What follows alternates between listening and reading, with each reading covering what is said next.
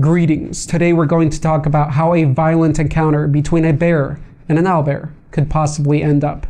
Welcome back to World of Monsters. I purposely titled this video with bear and owlbear as they could certainly be more specified by the lore master. In Dungeons & Dragons, the owlbear was a single species. Well, for the most part, or time of the game's existence. Okay, there have been later additions such as the Arctic owlbear and the winged owlbear, owlbear skeleton, winterclaw owlbear, windclaw owlbear, and that's just in D&D, excluding similar games and companion bestiaries. Nonetheless, we can take a quick look at how such a fight would transpire in that universe as well, but first, let's get a better grasp at what we're actually getting ourselves into here. Overall, in my opinion, when comparing monsters to animals, monsters will be more extreme. They will possess a higher energetic intensity that we do not see in real creatures, unlike movies tend to portray.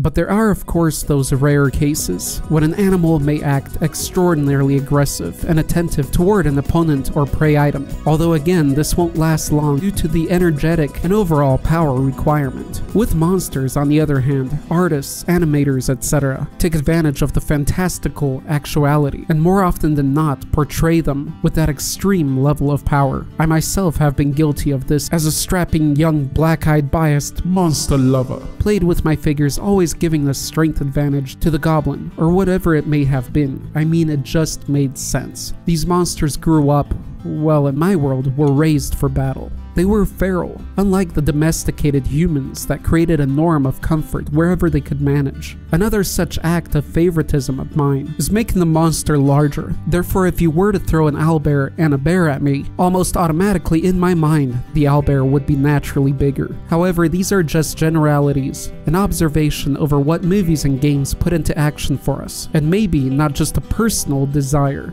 for something of another level. As is the nature of matches, it is therefore important to balance this out. We have knowledge of the various bear species, which are surprisingly not that many, and of course, it makes sense that the teddy bear-shaped digit would represent these animals. 8 is enough to offer our owlbears some variation. Since D&D didn't initially specify the bear portion genetic composition of the owlbear, we can find our own similarities and create our own variations. Henceforth, an owl panda or an owl polar bear. We can even change up the counterpart and explore more combinations featuring various raptors, producing monstrous gems such as eagle bears, or more specifically, red-tailed hawk sloth bears. At this point, why stay so grounded? We might as well create bird-bear combinations that don't resemble any of those on Earth. So yes, we could have lots of fun monster mashing, but this isn't an owlbear all about video, although you could always stay tuned for that. So we'll leave these mental fiddle-faddles to our monster art contests and work up a proper matchup here.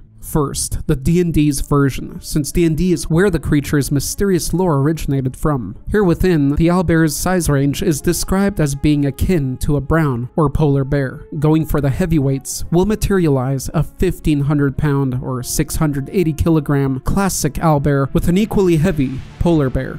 Note, a dire polar bear, such as in Pathfinder, could get even larger and significantly more powerful. Comparing stats, the owlbear has just slightly better armor and overall higher hit points or amount of health. Also, the owlbear is a little more nimble, intelligent, and tough. In short, they both move at the same speed, have the same strength as well as charisma. The polar bear, on the other hand, outclasses the owlbear in wisdom, but only by a single point. Overall, the owlbear has a higher challenge rating and awards an experience amount of 700, whereas the polar bear awards 450. Skill-wise, the owlbear has keen smell and sight. The polar bear only has keen smell. The perceptions are the same, although the owlbear has dark vision in addition. Their attack types are similar, claw and mouth/beak, with which both the owlbear does just a little more damage. Here we can conclude that the owlbear has a better build, not by much, but in areas that count. Consumed in that aggression it is well known for, in longer battles it should usually come out victorious, although in reality the numbers are so close that the fight could easily go either way. The foundation D&D provided us with of calculable stats is actually quite solid here. In my attempt at a more balanced and realistic matchup though, I'm going brunette. I'll pose a 1,200 pound North American male brown bear or grizzly against an owlbear of equal size and similar features. First off, if correctly anatomically purposeful and functioning, that is if this is a naturally occurring creature, not a manipulation by another species, such as what many dog breeds are, therefore not having odd physiological issues, then the owlbear's vision should be much better than that of the bear's, rather than just being that way for an aesthetic appeal. Aside from the bird's head, we don't know for certain what other anatomical differences there are to the monster. Are the bones lighter, for instance? Is the body covered by both fur and feather? Let's say that if this is a natural product of Mother Nature and adaptation, then we can trust that she herself best positioned the fur and feather for the creature's survival. Maybe thicker feathers around the neck, creating a protective mane. I could certainly see feathers adding some more value to the defensive covering of an owlbear, especially if both of these beasts were of the same biome, hence probably sharing similarities with both skin and fat thickness levels. Onto the offensive perks. We have not just a beak versus mob, but a toothed beak, at least in most versions. Comparing this to the crunch power we know of large turtles and raptors, we could hypothesize that it would outpower that of the grizzlies. With the addition of the teeth, it would also retain the grip and even add more rip ability. Yes, overall this beak would seem more treacherous, although that still depends on its size. Going off of most depictions, or average there within, it would appear that a bear's jaws can engulf a larger surface area, especially upon another thickly fur and feather covered beast, whereupon in face-on-face combat, the owlbear would have the advantage of more easily finding soft flesh to puncture. Much of the concept art out there presents us with owlbear claws that somewhat exceed the size of a real bear's. Considering talon growths on birds, particularly those of prey, that would be a fair judgment here. Overall, analyzing the observable data we have, if these two creatures were to be the same in weight and even length, the owlbear would most likely have a speed and or more explosive attack advantage, weighing in that the owlbear presumably climbs trees more often than a brown bear to utilize its superior farsight. Higher agility would be a natural necessity.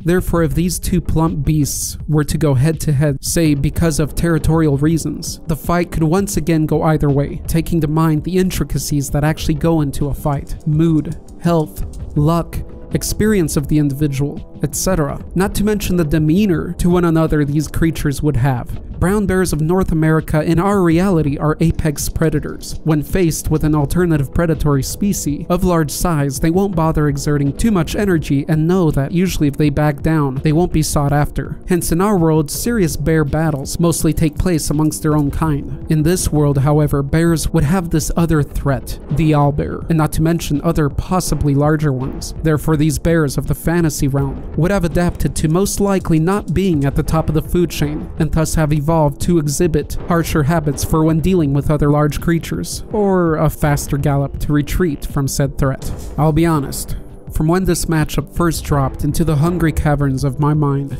I was partial to the monster, the owlbear, naturally, for the love of monsters. But after exploring not just their differences, as they would be if owlbears came into our current reality, but also what the differences would be between our realm and a hypothetical one that frankly would probably house far deadlier creatures than ours, and how that fact would impact our contestants, especially the bear. I could now see the grizzly bear being equally aggressive, though clumsier, but more experienced in dealing with a similarly structured foe, as they would have had experience dealing with other bears. I don't say this for the owlbear, as I'm thinking they'd be more solitary type creatures, even more so than bears, that is. I'd imagine the owlbear's fighting style to be brief. It would be wise in quickly assessing the danger level and disengaging if a clear victory were not foreseen, to conserve its energy and move on, and in probably a brisker fashion than the bear, leading the bear on a very short-lived chase, as it as well would prefer to save its energy for its more easily obtainable common food sources. This conflicts with D&D's perspective of the owlbear being largely known as being dumb and ruthless, extremely aggressive. Though the owlbear is a creation of this beloved universe, I still say to each their own lore. Bearing in mind a somewhat sprightlier owlbear with more stamina, I could also see the owlbear toying with the bear before leaving it unnecessarily exhausted. In this case, a lighter, quicker owlbear could still be a fair opponent, and one of equal size, not only still faster than the bear but physically stronger, could be unfair. With these final thoughts, there is one more thing to ponder. The grizzly is omnivorous. The owlbear is carnivorous. It is more practiced in the hunt than the bear, but not necessarily with the larger prey. Subduing the life of a deer with relatively small mouthparts is not a swift act. But then again, your owlbear may just have an unusually large beak, comparatively to the owlhead. I could certainly see the owlbear being a predator to a large variety of small animals, which again proposes that against a larger foe, its best battle features would be the truly intimidating talons/claws, possible superior musculature, and natural armor. The beak, of course, would really be dependent on the opponent, as I'm sure it would come in specifically handy against certain monster types, though bears probably wouldn't be one of them. I rest my case that the fight could end a draw, with the deciding factor being composed of the complexities of the individual. But in my world, there's a good chance the owlbear would be larger or much better built, giving it the upper claw.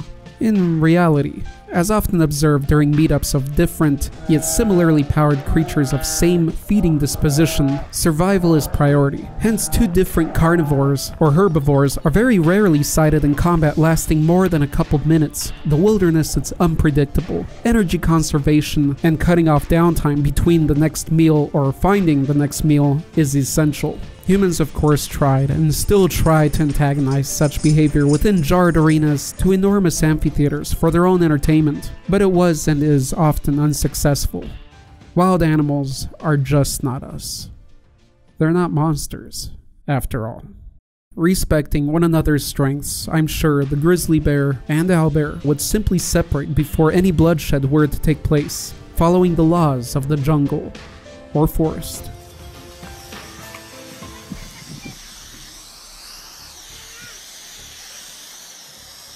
So what say you, curious one? How would this pan out in your world? I'm sure we can agree on one thing. This would be a sight to behold. I have been and am Monster Master Arthur. Let's continue this down below and move onward to the next charming monster topic.